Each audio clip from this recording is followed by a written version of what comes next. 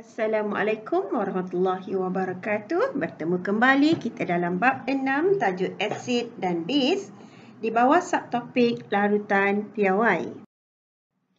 Baik, kita ingin tahu maksud larutan piawai. Larutan piawai ialah larutan yang kepekatannya diketahui dengan tepat. Dalam penyediaan larutan piawai, jisim zat terlarut dan isi padu air suling merupakan dua parameter yang mesti disukat dengan tepat. Jadi, larutan piawai dapat disediakan menggunakan kelalang volumetrik. Kelalang volumetrik ialah radas dengan isi padu yang ditetapkan. Jadi, dia ada banyaklah macam kat gambar tu. Ada yang 500 cm padu, 200 cm padu, 100 cm padu sehingga yang paling kecil 10 cm padu. Kelalang volumetrik dapat mengukur isi padu satu larutan tepat kepada satu tempat perpuluhan. Baik, bagaimana ingin menyediakan larutan piawai?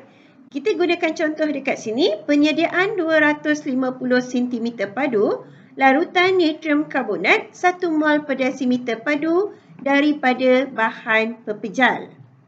Jadi, pertama kita kena membuat penghitungan. Hitung apa ni? Kita nak tahu berapa banyak bahan yang kita perlu timbang. Jadi, kita kena buat penghitungan. Pertama sekali, kita kena kira bilangan mol natrium karbonat. Menggunakan formula MV per 1000, di mana M kita dah tahu, kita nak dapatkan 1 mol per desimeter padu, kemolaran larutan. Dan isi padu ialah 250 cm padu. Bila cm padu, kita kena bahagi 1000, sebab dia kena unit desimeter padu. Jadi kita akan dapat bilangan mol 0.25 mol. Bila dah dapat bilangan mol, kita kena cari jisim. Jadi jisim natrium karbonat sama dengan 0.25 mol darab dengan jisim molar. Natrium ada 2, jadi 2 darab 23 tambah karbon 12 tambah 3 kali 16 untuk oksigen. Maka kita dapat jisimnya ialah 26.5 gram. Jadi kita kena timbang 26.5 gram natrium karbonat dengan menggunakan penimbang elektronik. Masukkan pepejal natrium karbonat tadi ke dalam bikar dan tambahkan air suling. Kemudian kacau menggunakan larut kaca untuk melarutkan pepejal natrium karbonat. Kemudian kita pindahkan larutan yang telah larut tadi ke dalam kelalang volumetrik. Kita gunakan corong turas. Kemudian bilas corong turas dan bikar yang kita gunakan tadi untuk memastikan semua larutan natrium karbonat dipindah masuk ke dalam kelalang volumetrik. Kemudian bila hampir dengan tanda senggatan, kita menggunakan penitis. Kita kena tambahkan air suling sehingga tanda senggatan. Mengikut aras meniskus larutan. Kalau lebih daripada tanda senggatan, larutan kita dah salah dah kemolarannya. Kemudian tutup kelalang volumetrik dengan penutup. Kemudian kita goncangkan supaya larutan bercampur dengan baik. Maka dah tersedialah larutan natrium karbonat 1 mol per desimeter padu sebanyak 250 cm padu. Kemudian, kenapa kita tak sediakan natrium hidroksida? Natrium hidroksida tidak sesuai digunakan untuk menyediakan larutan piawai kerana natrium hidroksida bersifat hidroskopik, di mana dia berkebolehan menyerap air atau lembapan dalam udara. Natrium hidroksida juga menyerap gas karbon dioksida di dalam udara untuk membentuk natrium karbonat. Itu persamaan dia. Natrium hidroksida bertindak balas dengan gas karbon dioksida, dia akan menghasilkan natrium karbonat dan air. Keadaan ini menyebabkan jisim natrium hidroksida tidak dapat ditimbang dengan tepat. Oleh yang demikian, penyediaan larutan piawai natrium hidroksida dengan kepekatan yang diketahui tidak dapat dijalankan. Pepejal asid oksalik juga boleh digunakan untuk menyediakan larutan piawai di dalam makmal, selain daripada natrium karbonat. Natrium karbonat yang digunakan untuk penyediaan larutan piawai bersifat alkali.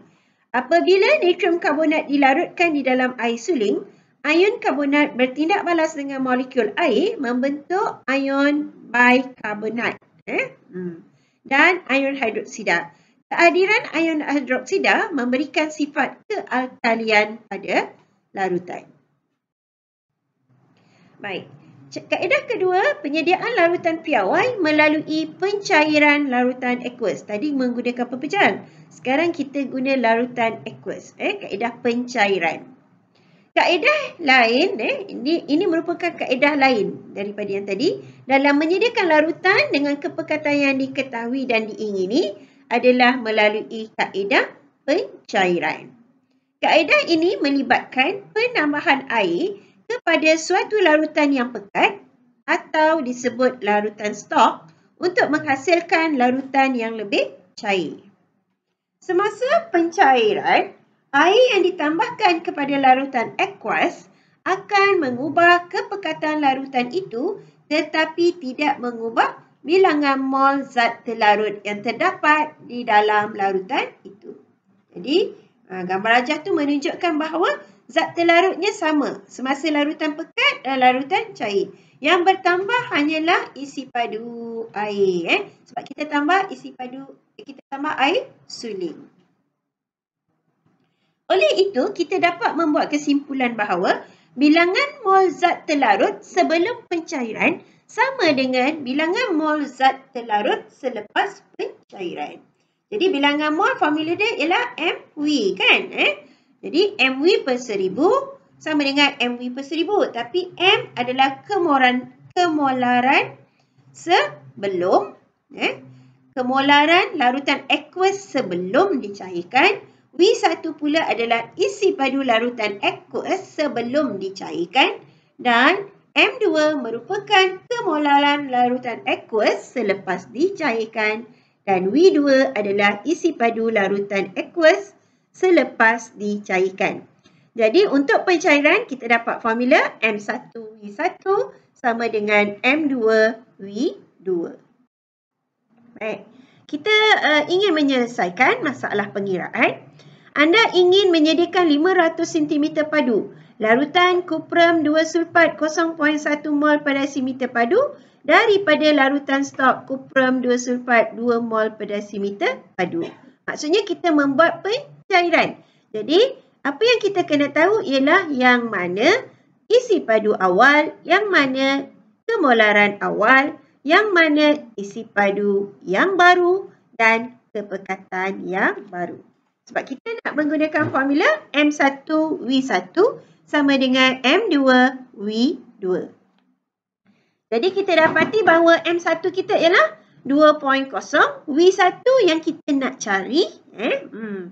Manakala 0.1 adalah M2, kepekatan yang baru, dan 500 cm padu adalah isi padu yang baru. Jadi bila kita selesaikan, kita akan dapat isi padu yang diperlukan ialah 25 cm padu. Okey. Kita lihat contoh yang kedua. 400 cm padu air suling ditambahkan kepada 60 cm padu asid nitrik 2 mol per desimeter padu. So, berapakah kemolaran larutan yang kita buat tu? Jadi, sama macam tadi, formulanya tetap sama. M1V1 sama dengan M2V2. Kemolaran M1 berapa? 2.0. V1 60. M2 itu yang kita nak cari. Dan V2 yang baru sebab air suling ditambahkan kepada 60, dia dah jadi 100. 60 tambah 40, 100. Jadi baca ayat dengan teliti. Maka M2 sama dengan 2 darab 60 bahagi dengan 100. Maka kita dapat kemolarannya ialah 1.2 mol per desimeter padu. Baik, bagaimana nak menyediakan larutan piawai dalam makmal? Bila kita diminta untuk menyediakan 100 cm padu larutan natrium karbonat 0.2 mol per desimeter padu melalui kaedah pencairan. Jadi kita akan gunakan larutan yang sebelum ni yang kita dah buat tadi, yang daripada pepejal. So mula-mula sekali ialah kita kena hitung. Apa yang kita kena hitung? Isi padu larutan stok. Berapa banyak kita nak guna. Jadi isi padu natrium hidroksida yang diperlukan, kita akan guna formula M1W1 sama dengan M2W2. Di mana kemolaran sama yang tadi larutan stok yang kita dah buat. So 1 darab dengan W1 sama dengan 0.2 kemolaran yang baru. Isi padu yang kita nak guna ialah 100 cm padu. Maka isi padu yang perlu kita guna ialah 20 cm padu. Jadi mula-mula kita ambil larutan stok, masukkan dalam sebuah bikar. Kemudian kita sukat, berapa banyak nak sukat? 20 cm padu. Kenapa nak sukat guna pipet? Sebab pipet dapat menyukat isi padu dengan tepat. Jadi pipet yang kita nak guna pun yang 20 cm padu saiznya. Kemudian kita pindahkan larutan yang kita telah sukat menggunakan pipet ke dalam kelalang volumetrik. Okey. Kemudian kita kena tambah air suling sehingga paras larutan menghampiri tanda senggatan. Okey. Kemudian tambahkan air suling perlahan-lahan sehingga meniskus larutan mencapai tanda senggatan kelalang volumetrik.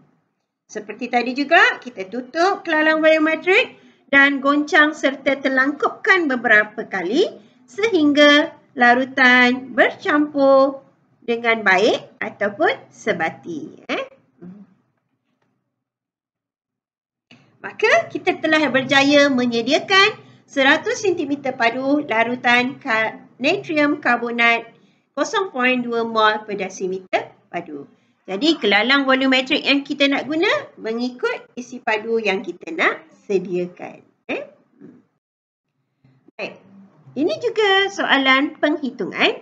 Rajah 6.3 menunjukkan 75 cm padu asid nitrik 2 mol per desimeter padu yang dicairkan kepada X mol per desimeter padu. Maksudnya X mol per desimeter padu adalah kemolaran yang baru. Apabila 25 cm padu air suling ditambahkan. Jadi bila kita nak cari kemolaran, kita kena guna formula M1W1 sama dengan M2W2. Jadi masukkan nilai 2 darab dengan 75 sama dengan M2 yang kita tak tahu. Isi padu dah berubah, 75 tambah 25, dah jadi 100. Jadi selesaikan M2 kita dapat 1.5 mol per desimeter padu. Kita lihat soalan contoh yang kedua. Tentukan isi padu asid hidroklorik 2 mol per desimeter padu yang perlu dipipet ke dalam sebuah kelalang volumetrik 250 cm padu untuk menghasilkan asid hidroklorik 0.2 mol per desimeter padu. Guna formula M1W1 sama dengan M2W2.